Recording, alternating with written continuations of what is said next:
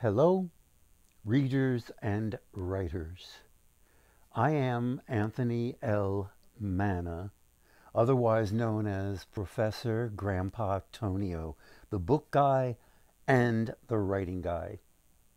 And I am here today to read to you from my latest book, Loukas and the Game of Chance.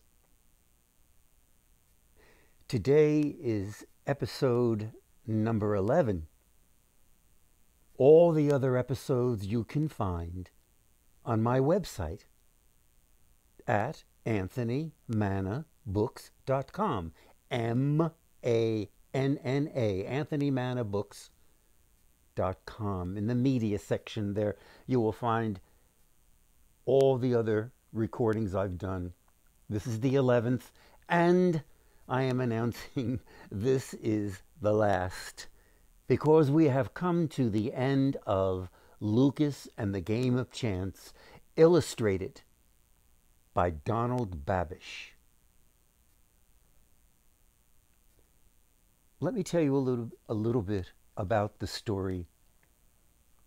Loukas and the Game of Chance is the story of a flute-playing boy who befriends a mysterious, talking, dancing snake.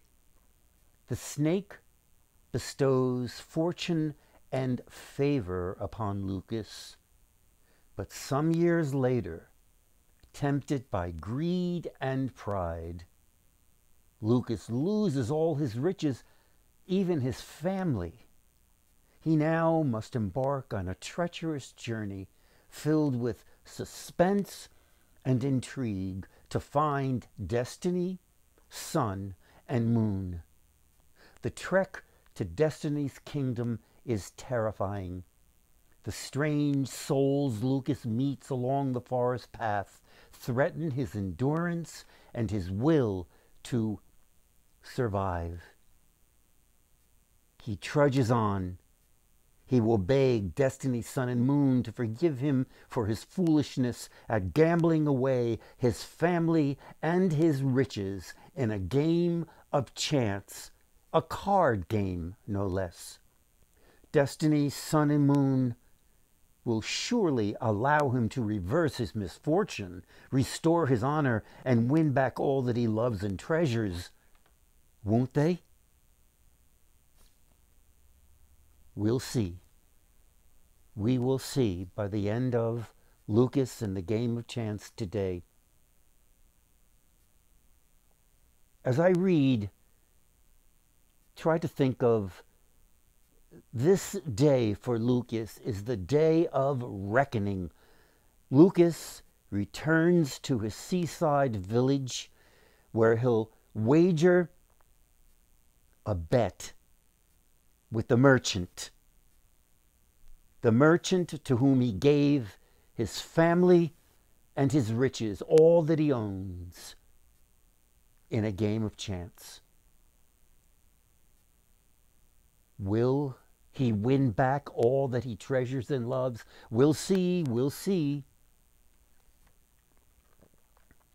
Soon enough, Loukas was standing at the entrance of the cottage he had shamefully gambled away. He raised a trembling hand, ready to knock, but suddenly stepped away from the door. He drew in a deep, quivering breath, stepped up to the door, and pounded on it 3 times. Each blow was louder than the one before it. Loukas smiled at the lady, who opened the door a few inches at a time. She narrowed her eyes to scrutinize the caller and returned the smile to see Mr. Loukas standing there. Mr. Loukas was the gentleman she had worked for before becoming the property of the ill-tempered merchant. Seconds later, the merchant's portly presence filled the doorway as a blast of wind rushed by.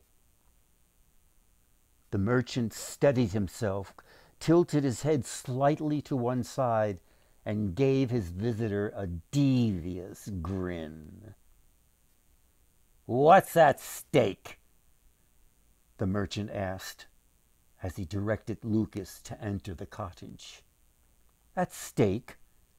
Loukas asked, distracted. He caught himself scouring the entranceway and beyond it for any sign of Thera, his wife, and the children.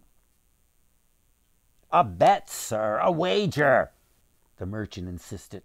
"For what other earthly reason would you have dared to pay me a visit, if not for me, to take my chance at winning back all that I have lost to you?" Loukas blurted. His anger about his own foolishness took him off guard. He tamped down the feeling with clenched fists. "Ha! We shall see, sir," said the merchant. A smirk creased his face. He led Loukas to a cushioned wooden chair next to a table and invited him to sit. He took a seat directly across from his visitor. Loukas placed his elbows on the table and glared at the merchant. He leaned closer to the man and laid out the terms of the wager. "If I win," Loukas proposed, "everything and everyone I gave over to you will roll back to me, of course." He spread wide both his arms as though embracing all that he had lost in that devastating card game. Of course. And if I win?" the merchant asked. "You keep all that I handed over to you, and as many gold coins as will feed a goat's feeding trough," Loukas said, while jingling the coins in his satchel. "And you, sir, you'll take me for your servant to boot." "Am I to believe that you are a man of means so quickly acquired following your loss?" asked the merchant, facing Loukas down with suspicion. He slowly rubbed his palms together. "As befits my honor," replied Loukas. "And what of the contest?" asked the merchant. "At cards, no doubt." Loukas looked fixedly into his rival's eyes and asked, "Sir, from which earthly direction does the sun first appear each day?" "Pardon?" the merchant responded, shrugging his shoulders and cupping a hand to his ears. "The sun, sir. From which direction does it rise?" repeated Loukas. "Why, do tell, sir, where else but from the east?" responded the merchant smugly. "You see, esteemed merchant, it has been revealed to me by powers far beyond my own that we will see the sun begin its journey from the west on the next cloudless morning," Loukas announced in a firm and steady voice. "So sure am I that the sun will make its appearance from the west, I am prepared to prove myself right at the risk of losing a hoard of gold coins to win back all that you have rightfully seized from me." "Well, then, if you truly believe you have gained the wisdom to question nature's laws," asserted the merchant, "I'd be a fool not to play along with this preposterous scheme of yours, wouldn't I?" The merchant leaned in closer to Loukas and spoke. Yes, of course," he said. "Let's settle this ridiculous wager in the village square the next day that dawns with clear skies.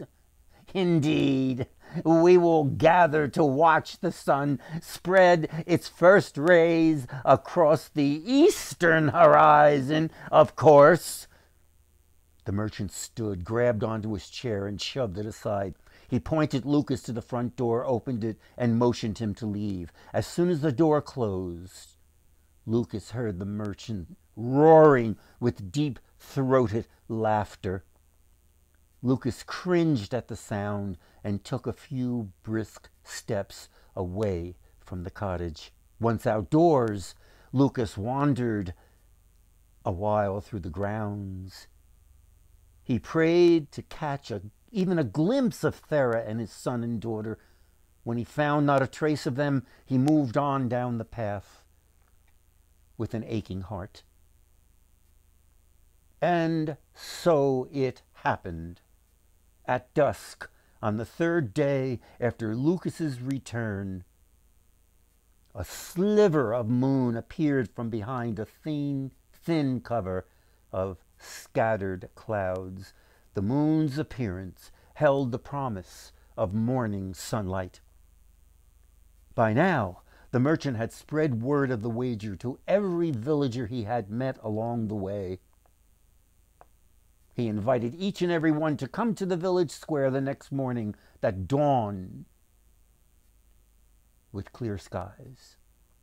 There, the villagers would catch sight of one of their neighbors, Loukas by name, where he would become the laughing stock of the entire island. They would observe him falling prey to his foolhardy claim that the sun would appear on the island, not from the east, mind you, the course it had taken since its creation. Oh no, our wise sky gazer was predicting that our old day star was about to cast its rays from the western horizon. When that morning came, with the first signs of a new day dawning, a large crowd of islanders had already been milling about the square. A few vendors were making their way through the square with their carts. They called folks to sample their delicious sweets, fruits, and flavored drinks. In the center of the square, Loukas and the merchant took their places a short distance from each other on a makeshift wooden platform. The merchant surveyed the eastern horizon. He laid his arms across his chest and smiled. Loukas paced from one end of the platform to the other. He scanned the skyline from east to west and rubbed his hands together. Each of his breaths came in deep and heavy sighs. Oh, fate of my fate! What chance is there that so miraculous a change in sun's course could ever happen here in these skies over this humble island? Loukas thought. He looked out over the crowd.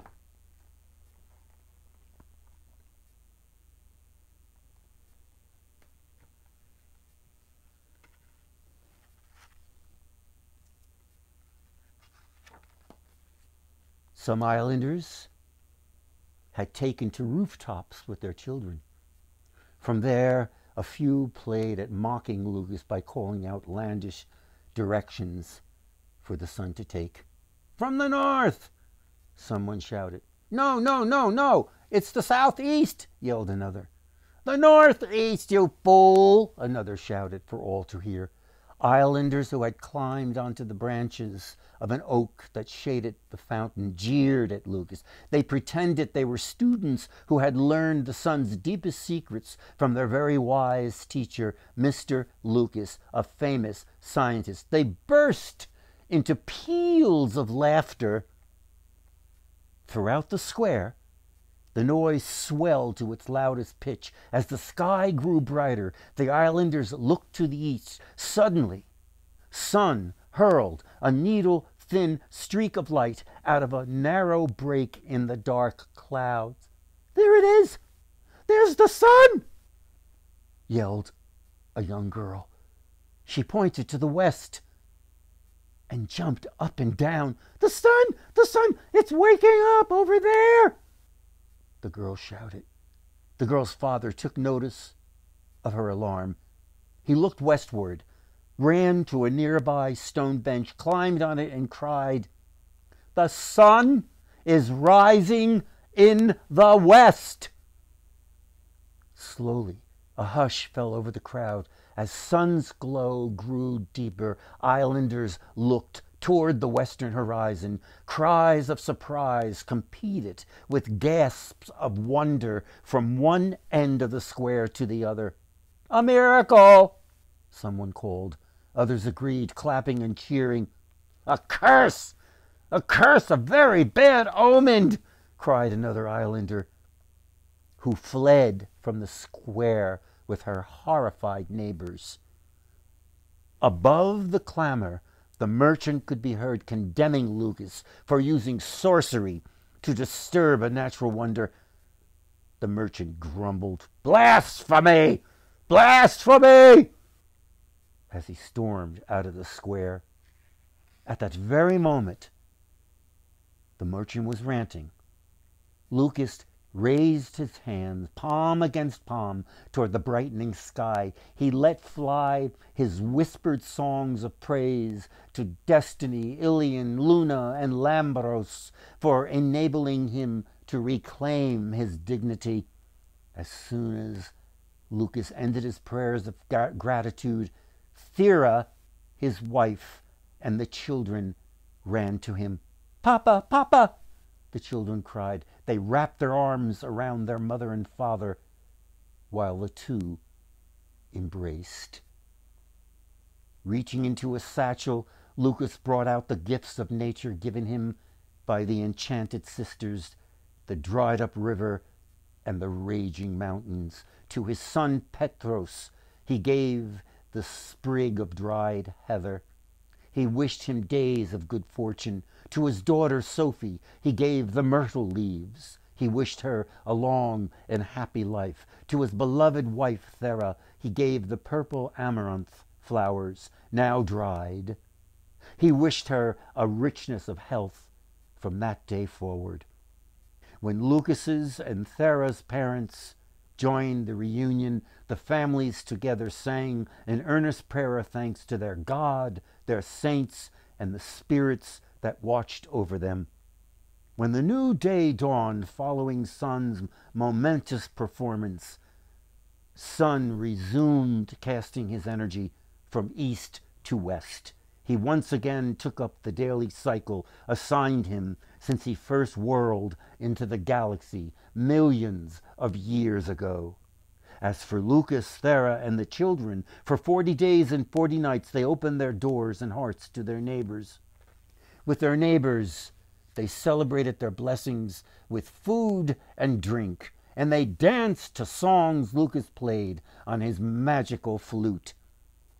When the festivities had ended, every family member, young and old alike, pledged to desire nothing more than a future endowed with peace, good health, and a favorable destiny. For generations, islanders have told tales about the fateful game of chance that could have kept Loukas from his family and cast him into deep despair. They told of Loukas's courageous journey into the depths of the island's forest to beg for mercy and healing from Destiny, Sun, and Moon. They told of the clemency granted Loukas for his love of family. They told of the pardon Loukas had received for his devotion to Lambros, the mysterious talking dancing snake who had brought enduring happiness to Loukas and everyone within Loukas's circle of reverence and respect. They told of the freedom Loukas gained from Sun's miraculous passage from west to east on a suspenseful day long past. They told of the songs Loukas had sung from village to village in praise of the lessons he had learned from his loss and recovery. He had sung the song about pride's power to blur the boundary between right and wrong. Pride's lore, he had learned, could be weakened through acts of kindness and through sharing his wealth with unfortunate folk.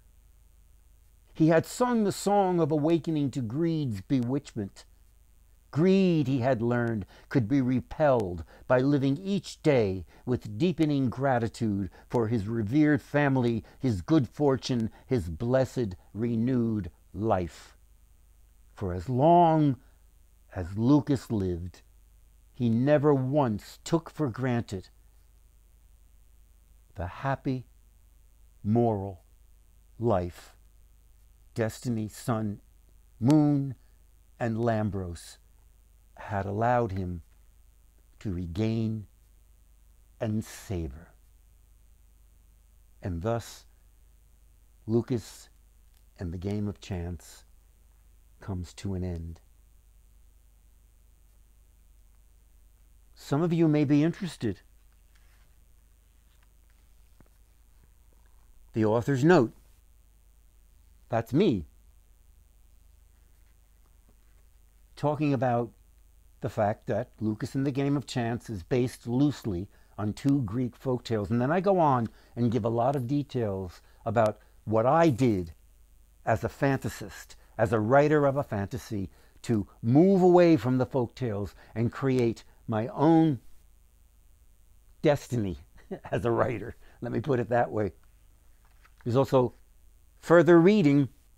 You can go back and look at some of the folk tales on which I based this story, but grew away from it very radically in my retelling, in my reimagining it. Let me put it that way. I want to leave you with a poem that I wrote called In a Book You Can. In a book you can live royally in the ancient past. A king, a queen, move to a galaxy far away and in between. Join a protest, shout cheers of human rights, convert a bully away from painful strife. Swim through the depths of a restless sea, climb to the top of a rainforest tree. Ah, what a landscape you'll see. Fly off on a dragon, a shape-shifting wonder. Survive a harsh battle, lament the plunder. Build a skyscraper, touch a cloud, win medals of gold before a cheering crowd. Learn about folks hurtful to souls from afar have come. Meet kind folks who welcome others to their home. Enjoy a weird mystery. Let's fathom the deep-buried clues. Hear the crowds cheer the heroes, drown out the thunder's boos. Open a book, awaiting you there, long-lasting treasures. Read a book, savor the savory pleasures. Share a book, a precious gift you'll give, a wondrous guide, oh yes, a compass for how to live, by Professor Grandpa Tonio. Thank you so much for listening, watching, observing, and I hope that you'll go back into the other episodes to get a sense of the growth of that story. I want to tell you too, and that I told you before, is at my website, anthonymannabooks.com. That's M-A-N-N-A. I want to alert you to the fact that I will be back and I will be reading from The Orphan, a Cinderella Story from Greece by Anthony L. Manna. Here I am. And Sula Mitakidou. Sula Mitakidou is my Greek colleague who reimagined this story with me, illustrated by Giselle Potter. And so be it. Keep reading, keep writing, writers and readers, and enjoy yourself in the process. Thank you so much for being here. Take good care. Goodbye.